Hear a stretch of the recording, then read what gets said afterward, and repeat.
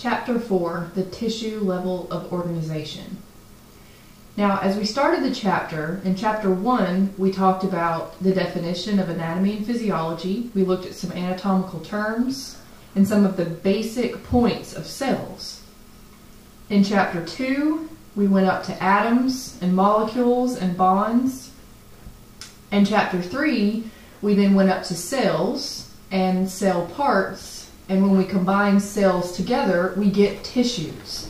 So Chapter 4 is going to cover the tissues. So we're working our way up through the hierarchy of life that we talked about in Chapter 1. Tissues are collections of specialized cells that are organized to perform a limited number of functions. This means that the cells become really good at specific tasks. For example, cardiac muscle cells become specialized for contraction to help the heart beat. And so those particular cells become really great at that function and focus on it more than anything else. Histology is the study of tissues. So a histologist would be a scientist that works in studying the tissues and what's going on inside those tissues. There are 4 main tissue types. And every tissue in the human body can fit into at least one of these types. We first have epithelial, then connective, muscular, and nervous. We're going to spend the majority of this chapter talking about the epithelial and connective tissues. Muscular will cover the majority of that in Chapter 10 and 11 of Anatomy 1, and we'll discuss more muscle as far as cardiac and smooth muscle in Anatomy 2. The nervous system will also be covered in later chapters. So for Chapter 4, we'll focus again mainly on epithelial and connective, and we'll give a little intro to the muscular. So epithelial tissue is our first type of tissue, and the best way to remember epithelial tissue is that it's always going to be found covering or lining all body surfaces, whether that is internal or external. That means that every visible part of your body is covered with epithelia, and all the internal parts of your body, from the lining of your heart cavities, the outside of the heart, the covering of the intestines, the inside lining of the intestines, the skin, all epithelial tissue. So mainly epithelial tissue's job is going to be protection, because we find it covering and lining all organs and tissues of the body. Epithelial tissue specifically has glands that are secretory, which means there are many glands in the epithelial tissue that are secreting products, and those products are going to differ depending on what organ we're talking about. Epithelial tissue is also avascular, which means it has no direct blood supply. There are no blood vessels in epithelial tissue, which is sort of weird when we think about a living tissue not having any blood vessels in it. It doesn't seem like it would be possible for it to survive. But epithelial tissue actually receives all nutrients and oxygen through the process of diffusion, which takes place in the lower layers of tissue below the epithelia. It's also going to form a protective barrier to regulate permeability. In other words, whatever organ or tissue it's covering is going to protect that particular organ or tissue and keep what should be out, and what should be in. Epithelial tissue also exhibits polarity. And polarity, we're going to kind of hold that thought a minute. There's a slide coming up that will show polarity, give you a visual, which is much easier to understand than me just telling you about it. So we'll finish up the polarity point in just a few minutes. The main functions of epithelia are, again, physical protection. Whether the epithelial tissue is found inside the body or outside the body, it's going to physically protect that organ or tissue from abrasion, dehydration, or destruction. It's also going to control permeability. Again, it's going to keep what's out, and what's in. It's also going to provide sensation. If we use the skin as our main epithelial example, If a bug lands on our arm, or the wind blows, or it's warm or cool outside, we feel it through our epithelial tissue. And it also produces specialized secretions. For the skin example, that would be things like sweat or oil. Or if we looked at the lining of the intestines, it would be mucus as one of the examples. So depending on what area of the body we're referring to, those secretions are going to change. Some epithelia can become specialized to perform secretory functions, and we'll give some examples of that a little bit later. It also performs transport functions. We'll give some examples of that later as well. It maintains the physical integrity of the underlying tissues and organs. And some epithelia develop cilia, which help them to move materials across their surfaces. An example of this would be the epithelia found lining the respiratory tract. The cilia lining the respiratory tract will help move mucus and other materials around and through the respiratory tract so that we don't get too many particles of bacteria, dirt, or dust down into the deeper portions of the respiratory tract. So in this picture here, we can see a clump of epithelial tissue. And in the picture, we can see one cell here, another cell here, another one here, and they continue on towards the back. A couple of key words for us to notice about this is the top surface. This is called the apical surface. The apical surface. The bottom surface is called the basal surface. Basal, not in the herb, it's a completely different spelling. B-A-S-A-L, basal, basement or bottom surface of the epithelial tissue. We can tell that each one of these is a cell because we can see some of the familiar organelles that we talked about in chapter 3. Here is a nucleus, below that the mitochondria, and above the nucleus we can see the Golgi apparatus. Now a little bit earlier I mentioned polarity. That epithelial tissue exhibits polarity. And the definition of polarity in this instance is an uneven distribution of organelles. An uneven distribution of organelles. So if you notice, in a lot of cells that we look at and will look at, each cell is crammed from one corner to the other with organelles. But in epithelial tissue, it is a common characteristic for the organelles to be crammed into one side of the cell. And as you can see here, about 2/3 of the cell has organelles in it, and this top portion is just empty.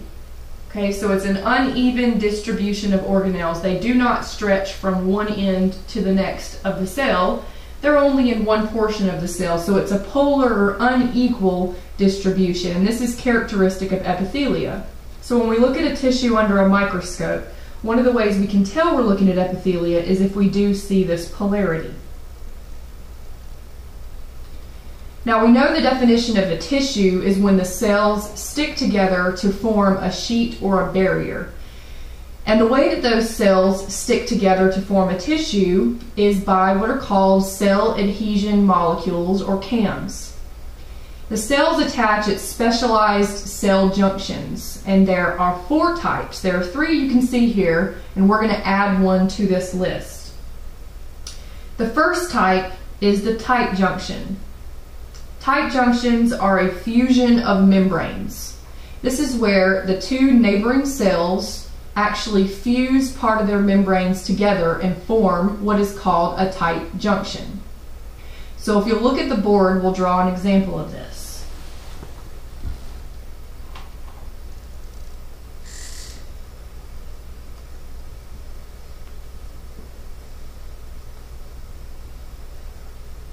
So I'm drawing for you here a clump of epithelial cells. Each one has a nucleus. I won't bother drawing in the other organelles just to keep things simple, but I think you get the idea. We'll make it ciliated. So a tight junction, again, is a fusion of membranes. And it might look something like this. So the tight junction is where the two membranes between neighboring cells fuse together. And this is good because it makes sort of a leak-proof seal so that it protects the lower layers of tissue from things seeping down in between the cells. So it acts as a barrier. It keeps things from seeping down into underlying tissues.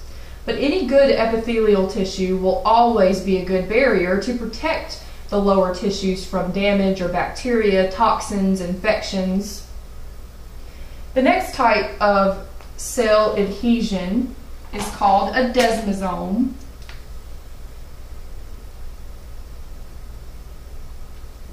Desmosomes attach one cell to another via the cell adhesion molecules.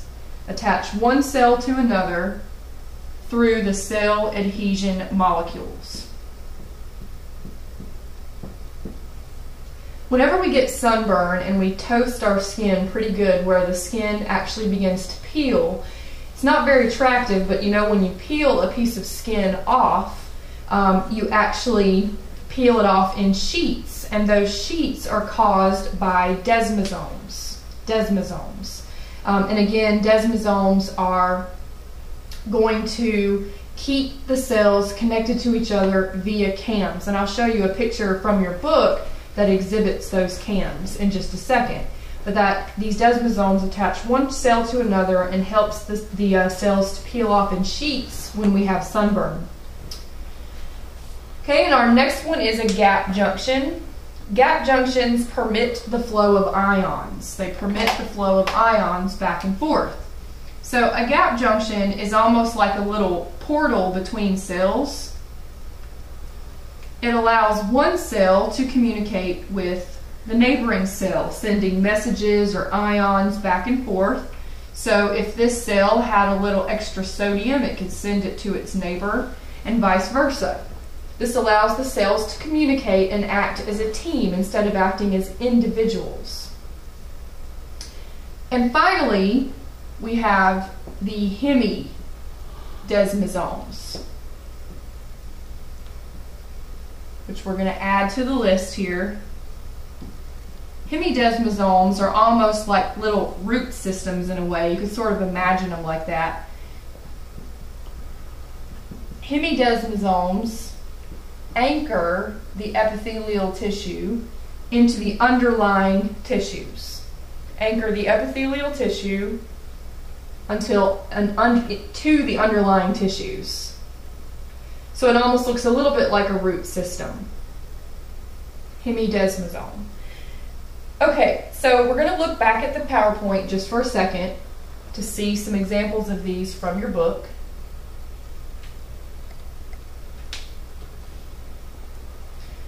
Alright, so in this picture, which is from your textbook, it should show some of those structures that I just went over. This is that same clump of epithelial tissue, and what they've done is scooped out the cytoplasm so that we could see the inside of the cell membrane. And starting up here towards the top, this is the tight junction, which is a fusion of cell membranes. And if we blow that up a little larger, this is what a tight junction would look like up close. On the left, we can see one cell membrane, and on the right we can see another. And see how they're fused together? It almost looks like they're stapled together or bolted together. This makes a nice tight fusion up towards the apical surface. Here we have the gap junctions, which are the portals that lead from one cell to the next. And if we blow the gap junctions up a little bit, here's a cell membrane on this side and here's one on this side. And in between, we can see the little portals or hallways almost that lead from one cell to its neighbor. Down here at the bottom is the desmosome, and if we blow that up a little bit, here's one cell membrane, here's the next. In between the cells, we can see the cams. They almost look like little boat oars, or it sort of looks too like the two cells were zipped up together with a zipper. Each one of these little boat oars clicks together and makes the desmosome, or this lower cell attachment. And finally at the bottom we have the hemidesmosome. And the hemidesmosome, if we blow it up, looks like a root system in a way that helps attach the tissue to underlying layers. So what does the epithelia actually stick to? It sticks to what's called the basal lamina, or what could also be called the basement membrane. Basal lamina or basement membrane. The basal lamina is made up of two layers, the lamina lucida and the lamina densa. The lamina lucida acts as a barrier that restricts the movement of proteins and other large molecules from underlying connective tissue. Acts as a barrier that restricts the movement of proteins and other large molecules from underlying connective tissue. The lamina densa gives the basement membrane or basal lamina its strength. Gives the basement membrane or basal lamina its strength. Germinative cells, and anytime we see a word with germ in it, we should not think of bacteria, but we should think of reproductive. Germinative cells are reproductive epithelial cells that replace short-lived epithelial cells. So there are reproduction cells for the epithelial layer. Alright, so if you look back at the board, we're going to draw out the basal lamina.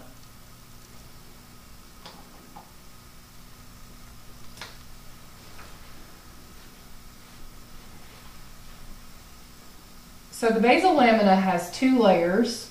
The top layer is the lamina lucida, and the bottom layer is the lamina densa. Okay, and together they're known as the basal lamina or basement membrane. You can call it either one. And that's what the epithelial tissue sticks to. It's what the epithelial tissue sticks to. Now, epithelial tissue can be found in layers. Some epithelial tissue is thick and some is thin. And there are some terms we need to learn to allow us to determine whether we're looking at thin or thick epithelia. Alright, so we'll clean up our drawing a little bit and give us a little bit more room to look at this next part. So epithelia can be classified in two ways. It can be classified as either simple or stratified. Simple epithelia is epithelia that is one cell layer thick. One cell layer thick. This would be an example of simple epithelia because it's only one cell layer thick. Only one cell makes up the layer. Simple, again, only one cell layer thick. Stratified is two or more cell layers thick. So if we erase the cilia here, we can make this stratified. So stratified would be two or more cell layers thick.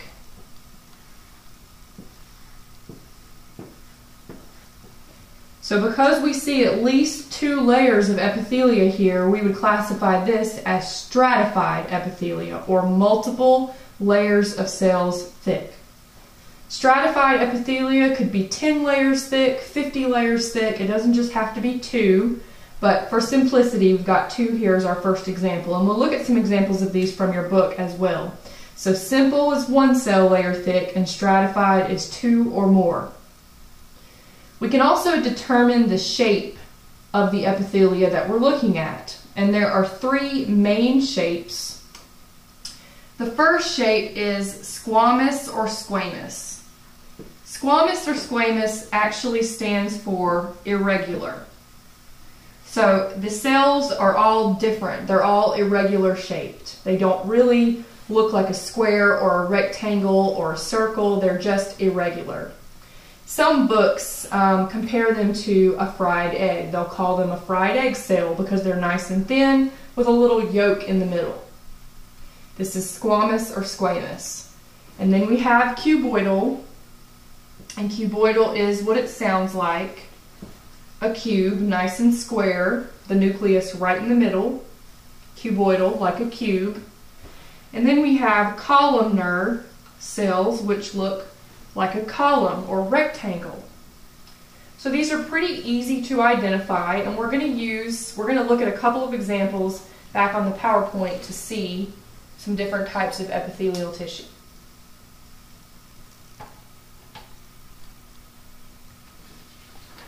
Now, one key thing to note before we start looking at different types is that whenever we determine shape of epithelial tissue, we only look at the apical surface. And if you remember, apical surface is the top surface of the epithelial tissue. So that's why it says there on your notes, we have to look at the shape of the apical surface cells in order to determine the shape overall for the epithelial tissue in question. So we're going to look at a sample here.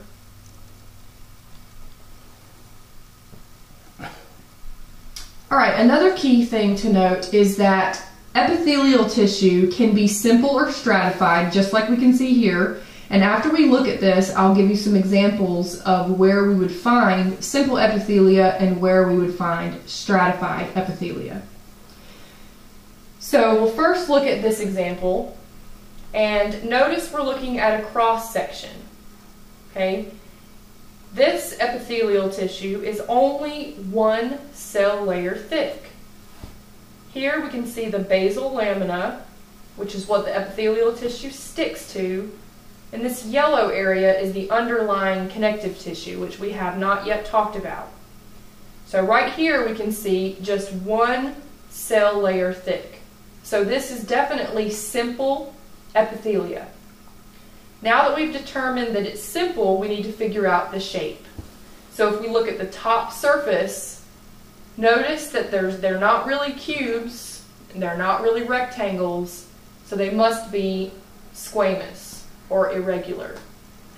And it is. If we look over here, this is simple squamous epithelia. One cell layer thick, irregular shaped. So simple epithelia is epithelia that is very thin. This is not epithelia that you would find close to the surface of the body. Imagine if your skin was only one cell layer thick. Every time you bumped into a wall or even something as gentle as a pillow, you could potentially bleed to death. Places that might come up against abrasion or scratching of any sort need to be thick and well protected. So anytime we see simple epithelia, we're always going to expect to find it somewhere deeper inside the body that's very well protected. And this epithelia is taken from the lining of the abdominopelvic cavity, which is quite deep. So we would expect that simple would be okay in this instance because it's deep, it's not close to the surface. Let's look at our second example. So here's the basal lamina, and this is all epithelial tissue. Now right away it should be quite obvious to you that this is stratified. There are definitely more than one layer of cells in the thickness of this tissue. We've got multiple layers there. So this is stratified. And now to determine shape, remember we always look at the apical surface. Apical surface here. And notice it's not a cube, it's not a rectangle, it has to be squamous, irregular. So this is stratified, squamous epithelia. And we would expect to find this somewhere that's probably close to the surface of the body because stratified squamous or anything stratified can take destruction. And if we look at where this was taken from, it was actually taken from the surface of the tongue. And we certainly do have a possibility of biting our tongue or eating something sharp that could potentially scratch us. So it makes sense because it's close to the surface that we would have lots of protective layers. So here's another example, and we try to figure out what this one is as well. There's the basal lamina, and there's the epithelia. It's definitely only one cell layer thick. And the shape is a cube, a square, okay? So we've got simple because it's one cell layer thick, cuboidal because it's shaped like a cube. So this epithelia is simple cuboidal epithelia. And because it's simple, we would expect to find it somewhere deep inside the body where it doesn't have a lot of chance to be under any type of abrasion or destruction.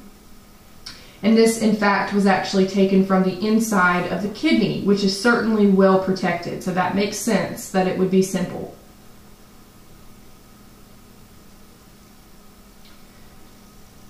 So this one we're looking at is a little harder to see, but we definitely have more than one layer of cells there.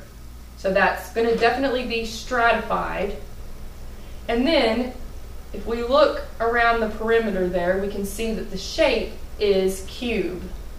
So this is stratified cuboidal epithelia.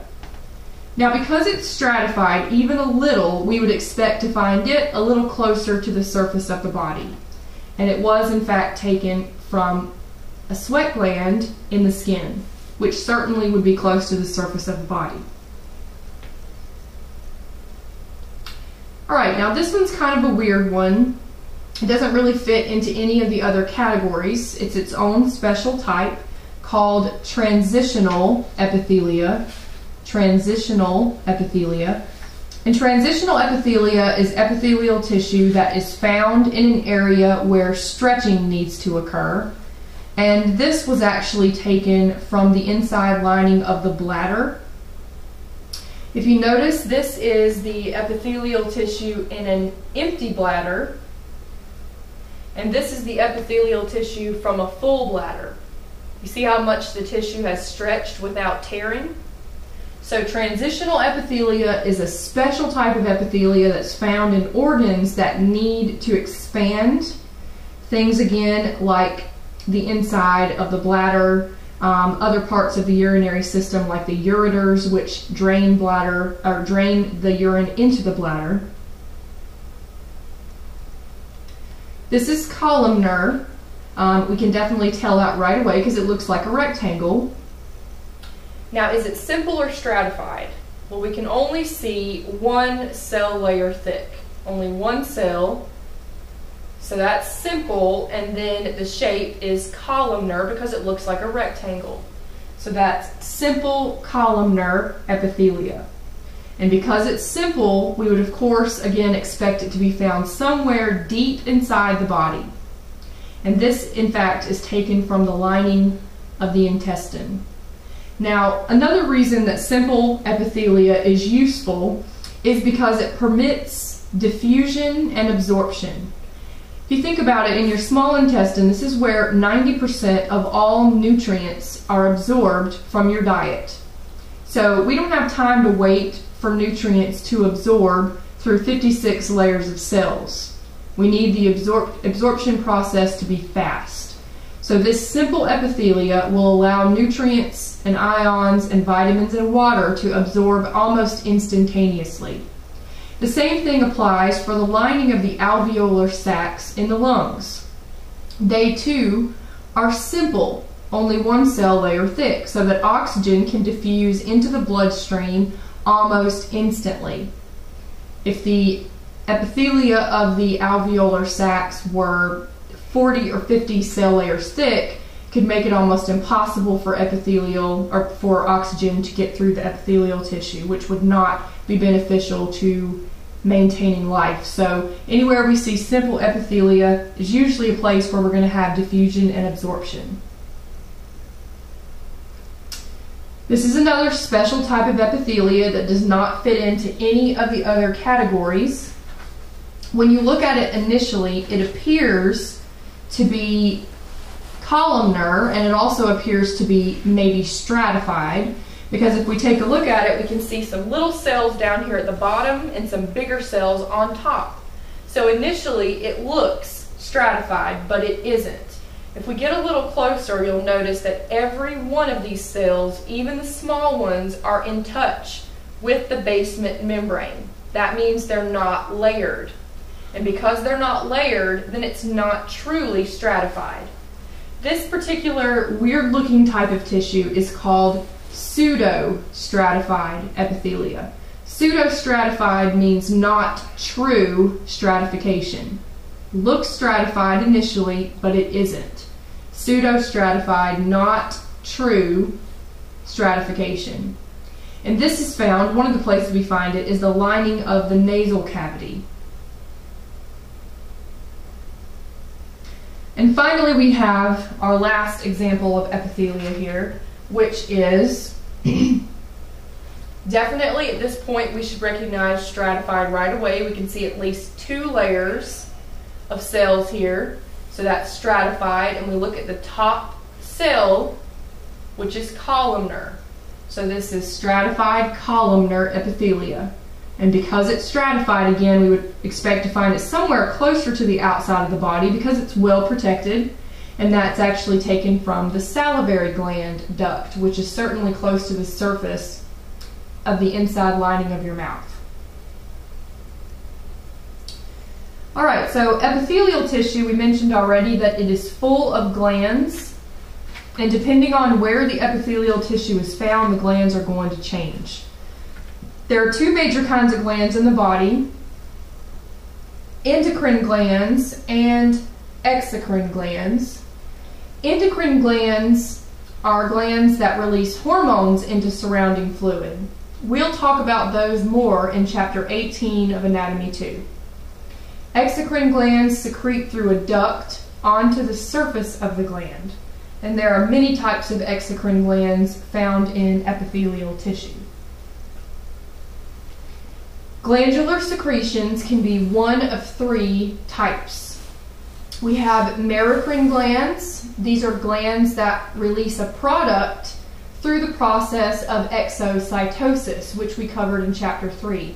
This is when we release the product by little secretory vesicles that are produced by the Golgi.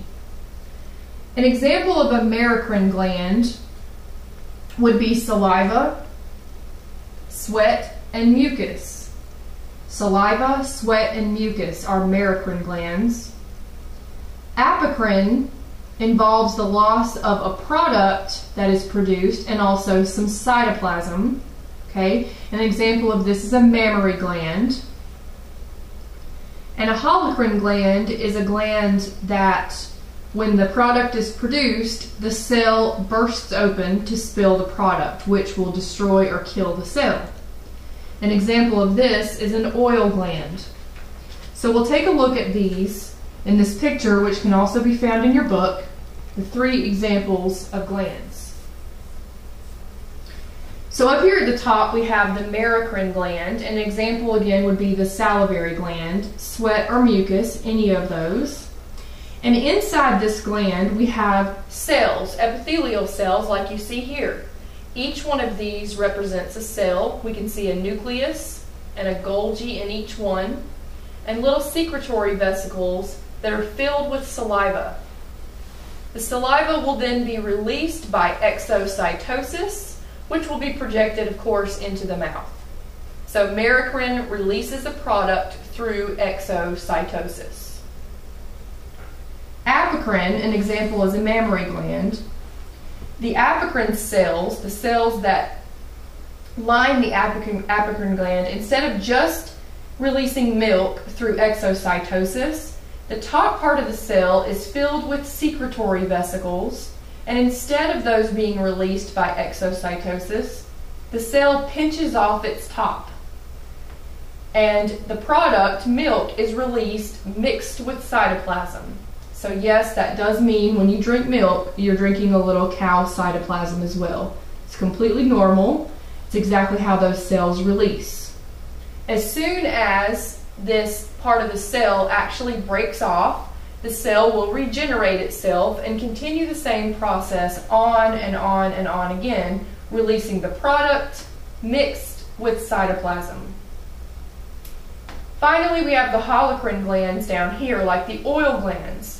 And you can see the bottom layer of cells in the gland are going through mitosis. They appear to be dividing pretty quickly, which makes sense because the top layer of cells are releasing oil, but when they release the oil, the whole cell bursts open and spills out the contents of the cell along with oil.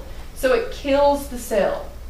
So if these cells are releasing oil and dying at the same time, we need to be replacing them as quickly as they are dying, which is why the bottom level here is going through mitosis. This again is the holocrine type of gland. Alright, so that ends the epithelial tissue section, and we'll now begin with the connective tissue. So connective tissue establishes a structural framework for the body by transporting fluids and dissolved materials, protecting delicate organs, surrounding, supporting, and connecting tissues, storing energy in the form of lipids, and defending the body from microorganisms like bacteria. So if you look up at the board, we will now draw an example of some connective tissue, or we'll draw an example of a little chart that will help keep us organized with connective tissue.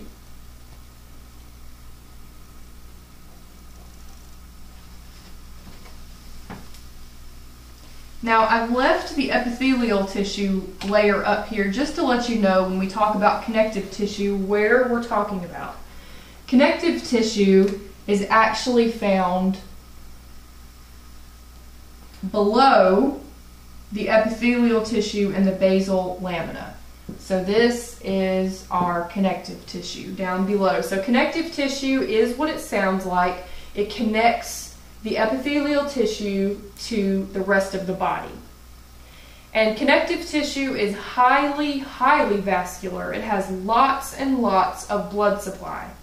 We talked about how the epithelial tissue does not have any blood vessels, but this makes sense because if our skin, which is a type of epithelial tissue, if every time we bumped into anything we begin to bleed profusely, this would be a very dangerous way of life. So the epithelial tissue, because it is not vascular, can be bumped and nicked without bleeding. The connective tissue, on the other hand, very vascular, very much full of blood vessels, and very sensitive. Lots of pain and pressure receptors down in that connective tissue level.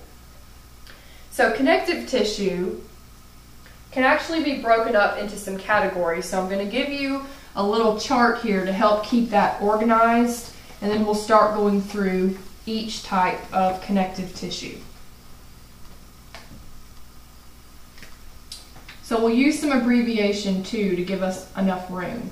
So the different types of connective tissues are, one, we have connective tissue proper,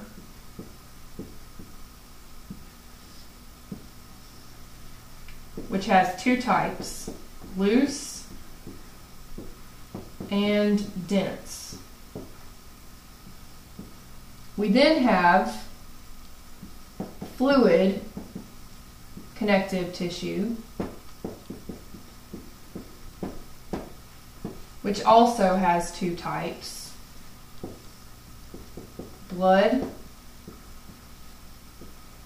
and lymph. And our third type is supporting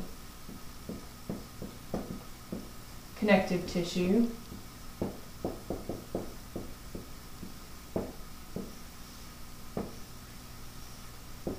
which also includes bone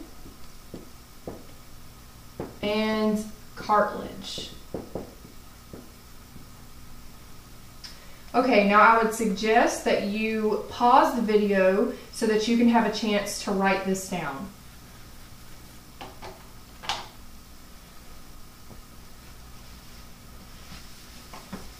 Alright, so hopefully you got that down by pausing. Those different types of connective tissues, we'll cover each one by the end of this section, but one thing that we do need to keep in mind, something that I would suggest also that you write somewhere nearby so that you can refer to it multiple times throughout this section. is that all connective tissues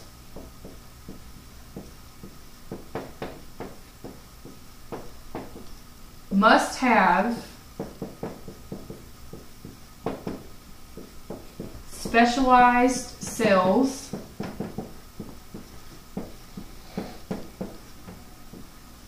and a matrix. Matrix includes ground substance and fibers. Okay, so I would again suggest that you pause the video and copy this down somewhere that you can see it throughout the next several slides. All connective tissues must have specialized cells and a matrix. Specialized cells, if we're talking about a tissue, we would expect to see cells in a tissue. That's natural.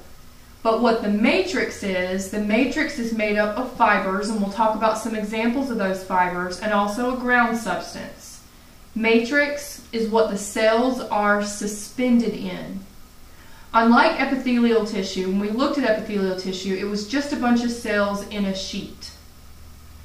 With connective tissue, it typically can be more sloppy looking. It's got a lot of different cells kind of thrown in to this matrix substance which suspends the cells. The matrix can be runny, it can be thick, it can be hard, it can be gelatinous, and we'll mention which type they are as we go through each one of those connective tissues that you wrote down in the previous chart.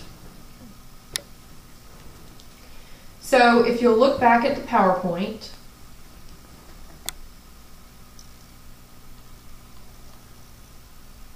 connective tissues contain specialized cells, this is what you just wrote down, and a matrix, which is what the cells are suspended in. The matrix is made up of ground substance and fibers.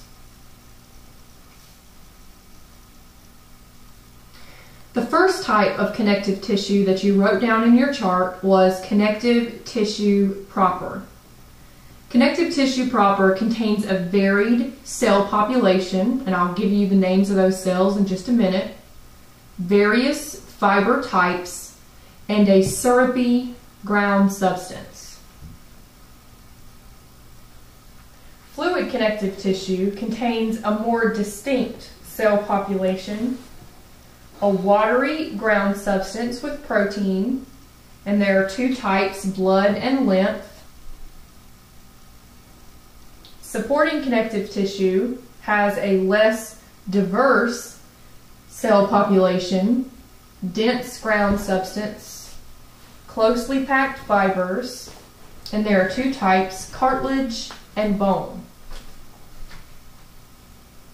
So we'll start at connective tissue proper, and we'll go through it first, then fluid, and finally supporting.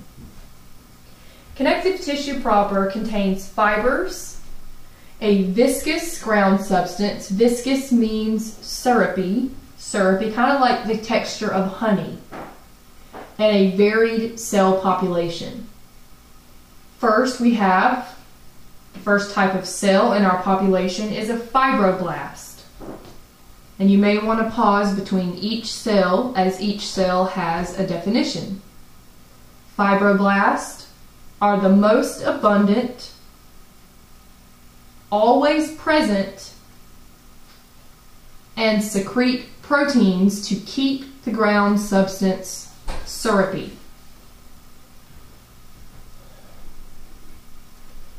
Macrophages are large phagocytic cells. And if you remember, phagocytic means eating cells. They eat other things like bacteria or food particles, viruses. Macrophage is a large phagocytic cell that engulfs pathogens or damaged cells.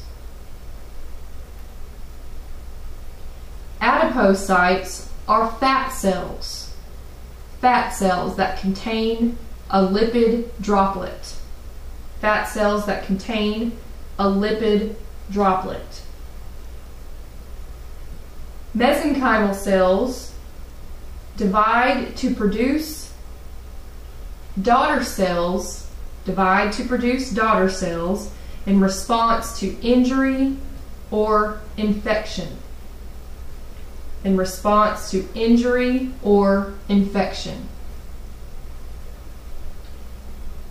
Melanocytes store the brown pigment melanin.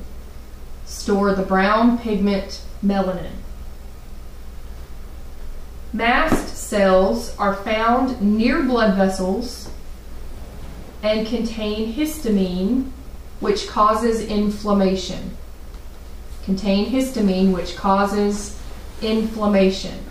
And inflammation is just an increased blood flow to an area. Lymphocytes are defenders of cells, and macrophages are blood cells that are phagocytic.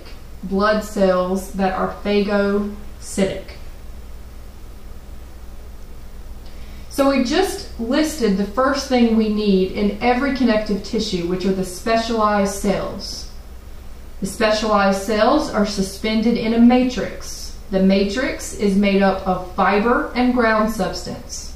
Here are the three types of fibers that we could find in the matrix.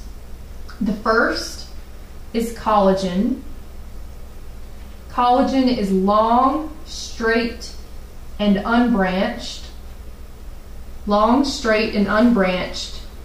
Very, very flexible.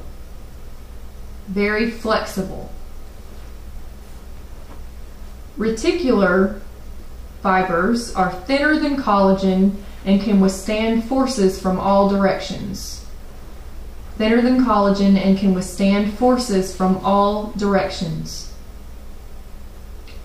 Elastic fibers contain the protein elastin and are very stretchy.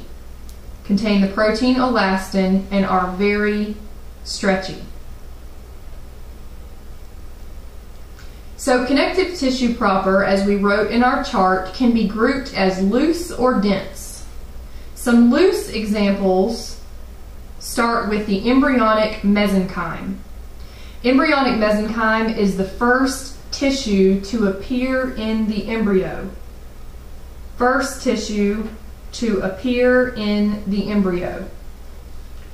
Mucous connective tissue is found in the umbilical cord.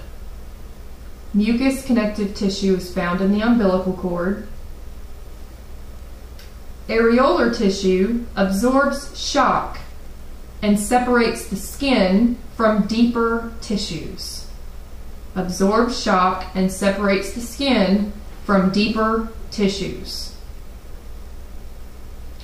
Adipose tissue is fat tissue, and of course we know it is very loose and squishy, unfortunately. Reticular tissue surrounds and protects organs. So we'll look at some examples of loose connective tissue. This is our first type, and just like when we were looking at the epithelial tissue before, epithelial tissue is again just a sheet of cells that make a great barrier.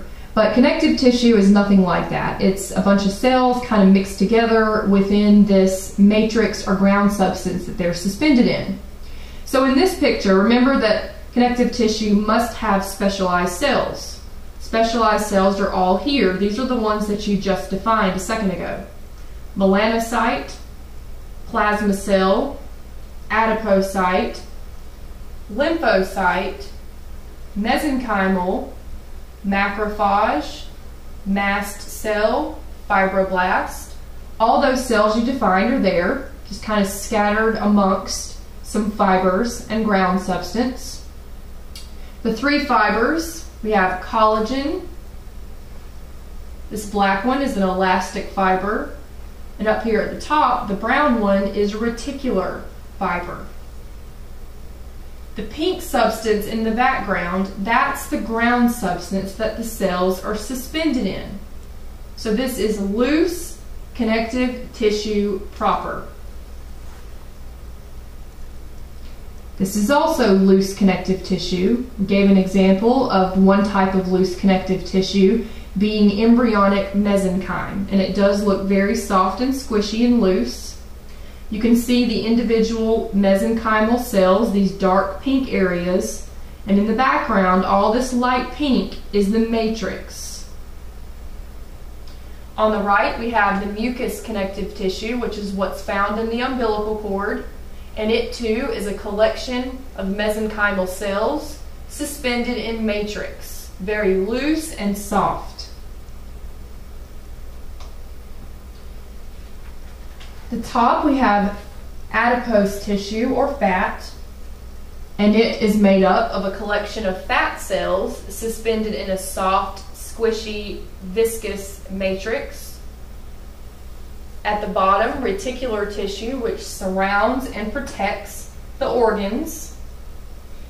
It's made up of cells, reticular fibers, and the soft, squishy, viscous matrix as well. So loose connective tissue, again, very soft, not very organized. And next we have dense connective tissue. And dense connective tissue is what it sounds like. It's a lot more dense and a little more organized than the loose connective tissue. Dense connective tissue is mostly made of fibers. And there's two types, dense regular and dense irregular. Dense regular is called regular because all of the fibers run in a nice, neat, parallel pattern. It's unidirectional, one direction of collagen fibers, nice and neat and regular. An example of where you would find this is in a tendon, very stretchy and tough. Dense irregular connective tissue is a tissue where there are also a lot of fibers, but the fibers run in multiple directions. It's a lot more disorganized. As you can see here, all the fibers are running in different directions. This is exceptionally strong. Because of all the different directions of fibers, this makes the tissue very, very tough. And we find this in our dermis, which is part of the skin. This makes the skin very stretchy. You can pull on it and let it go and it bounces back. It would be very challenging to tear with the bare hands. So that's connective tissue proper, and we can move now to fluid connective tissue, which either includes blood or lymph. Now, if you're anything like me, the first time I heard this, I didn't really understand how a liquid could actually be a tissue. Most of the time when we're starting out, we think of tissues being nice pink sheets of cells. But blood is actually considered a tissue type. So just because it's liquid doesn't mean that it can't be considered a tissue. Fluid connective tissues contain distinct collections of cells. This means that there's not all kinds of different cells mixed together like we saw in the loose connective tissue. There's just a few types. Makes it a little bit more simple to learn about. A distinct collection of cells in a fluid, liquidy matrix. So we know, because we've seen blood and lymphatic fluid before, we know that they are very liquidy. So we would expect the matrix to be fluid and not viscous. So this matrix is notably different from the connective tissue proper category. Blood is our first example of a fluid connective tissue, and it's made up of formed elements, which are the cells. There are three types of cells: red blood cells, white blood cells, and platelets. Red blood cells are also known as erythrocytes. Erythrocytes. E-R-Y-T-H-R-O-C-Y-T-E, erythrocyte, which are red blood cells and make up half the volume of blood. They're actually what makes blood look red. White blood cells and platelets. White blood cells are great for fighting infection, and platelets are great for clotting. So if you've ever seen a vial of blood that is left to sit for a period of time, you may have noticed that it kind of separates into two layers. The bottom layer is a clump of red cells, and the top layer is kind of a clearish yellow plasma. The plasma is the ground substance.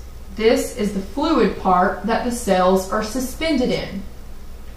The three cell types float in the plasma, and when mixed together makes blood actually look red. Arteries carry blood away from the heart. Artery starts with A, away starts with A, arteries away. Veins carry blood to the heart. Capillaries are tiny thin-walled blood vessels that allow for diffusion into the tissue fluid. We'll talk more about blood vessels when we get to chapter 20, which is over the heart. Lymph is the interstitial or tissue fluid that enters the lymphatic vessels. So in the lymphatic system, we have a lymph fluid that contains white blood cells that help fight infection. It's another type, again, of fluid connective tissue. Supporting connective tissue is our third type. Supporting connective tissue includes cartilage and bone.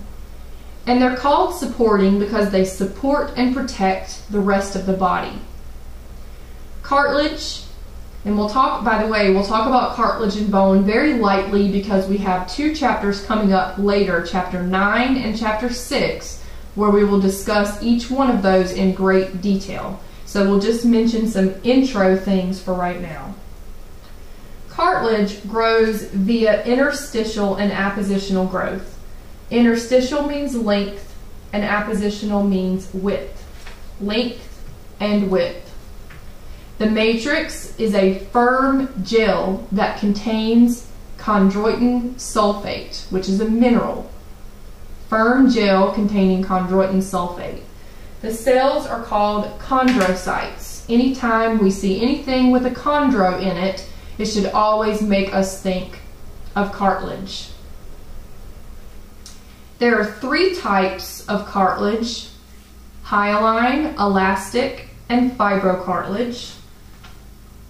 Hyaline cartilage is the most common type of cartilage. The most common type of cartilage.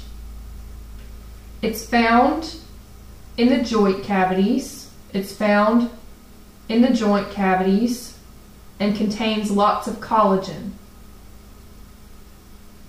Found in the joint cavities and contains lots of collagen. Elastic cartilage contains elastic fibers which make it very flexible. Contains elastic fibers which make it very flexible. You can find elastic cartilage in the ears and the tip of the nose. Fibrocartilage has densely interwoven collagen fibers.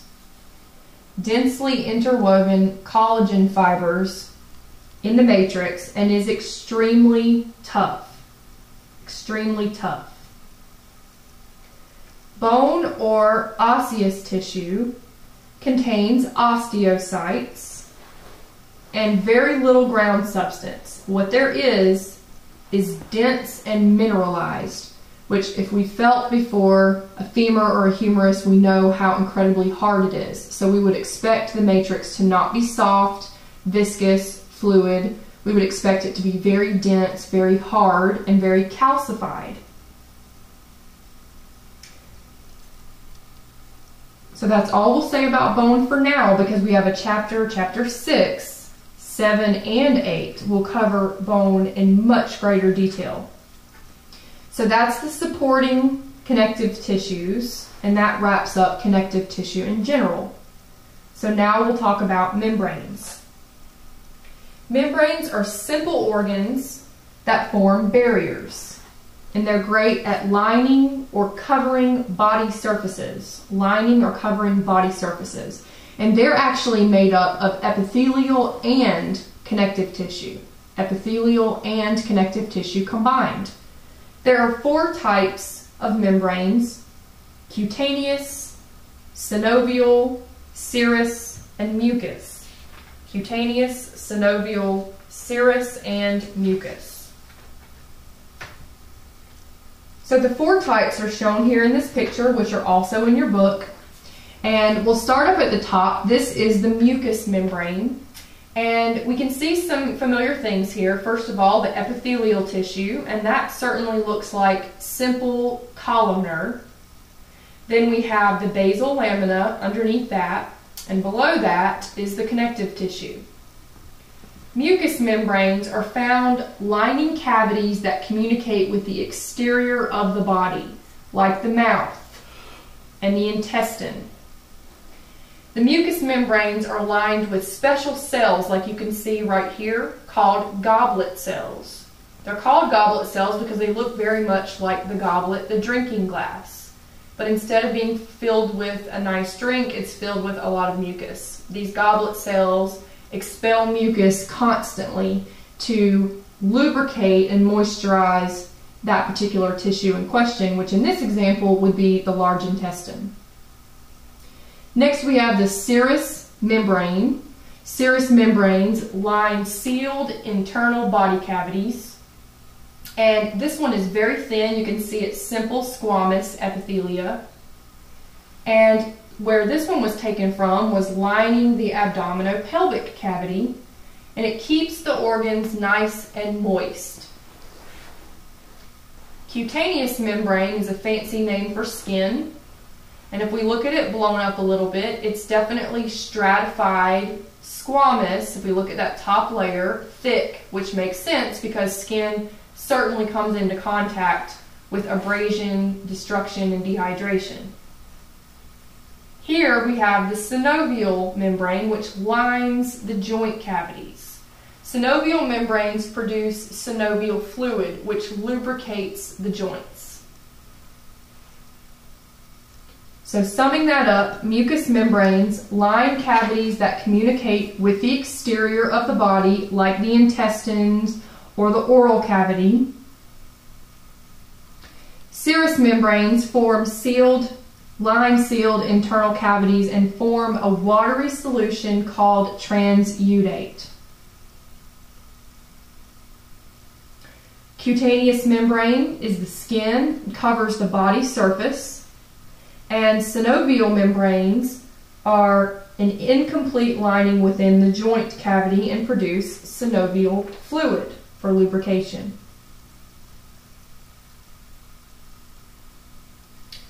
Fascia. Fascia is made up of a network of connective tissue proper, and there are 3 types: superficial, deep, and subserous. Superficial, deep, and subserous. Fascia are connective tissue layers that support and surround the organs. Support and surround the organs. Superficial fascia is also known as the hypodermis.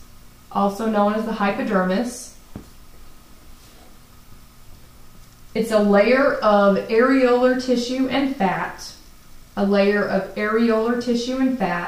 That separates the skin from underlying tissues.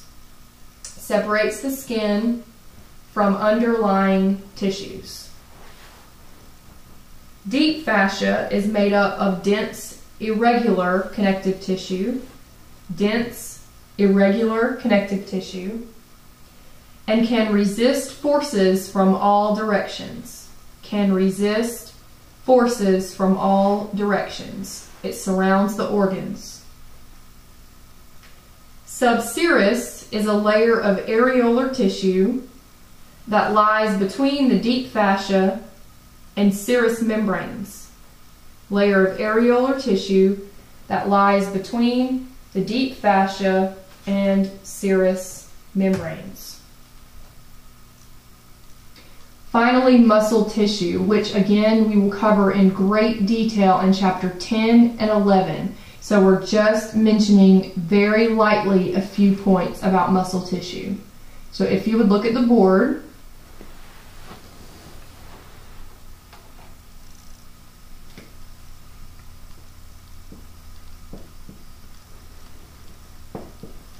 there are three types of muscle tissue: skeletal, cardiac, and smooth. Skeletal muscle is found around the skeleton,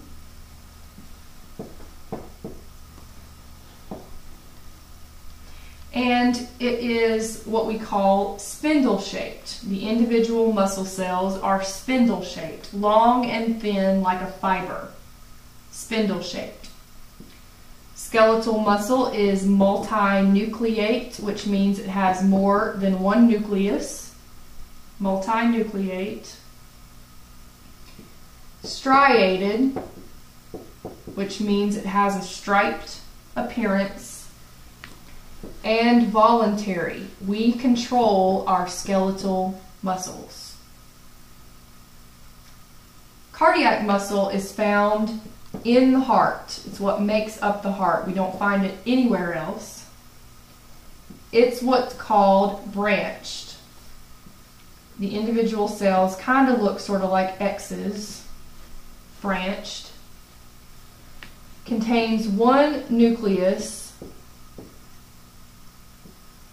is striated, has a striped appearance, and is definitely involuntary. We have no control over our heart, which is wonderful.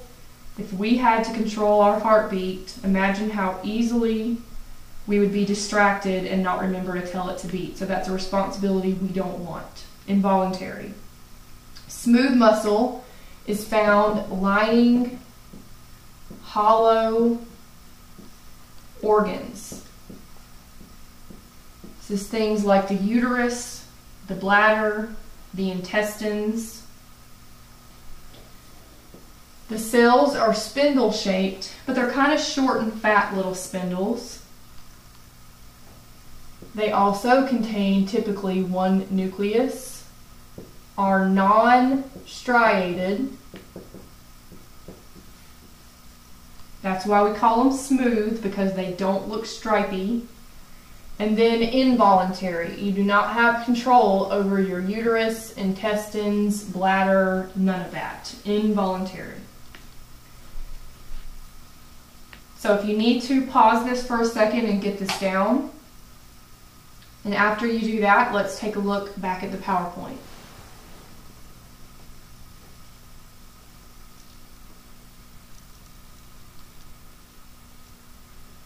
Skeletal muscle, again, just reviewing, the cells are multinucleate, which means more than one nucleus, striated and voluntary, and divides via satellite cells, which means it can repair itself if it needs to. Cardiac muscle is made up of cardiocytes, which are heart cells, occur only in the heart. They're striated, involuntary, and rely on a pacemaker for regular contraction. Again, we have a natural pacemaker. We don't have to control our heartbeat. We don't have to think about it. Smooth muscle tissue is non-striated, involuntary, found lining hollow organs, and can divide and regenerate if it needs repair. So whenever our tissues are injured, they can respond in a coordinated fashion by inflammation, which is increased blood flow to the area, which would not only bring in nutrients and oxygen, but also repairing cells that can help restore and regenerate homeostasis to the area. When we age, one of the things to note that does occur in the epithelial or connective muscle or nervous tissue is repair and maintenance is less efficient because of the chemical composition being different, the structure being different. Repair in aging is much, much slower. This concludes Chapter 4.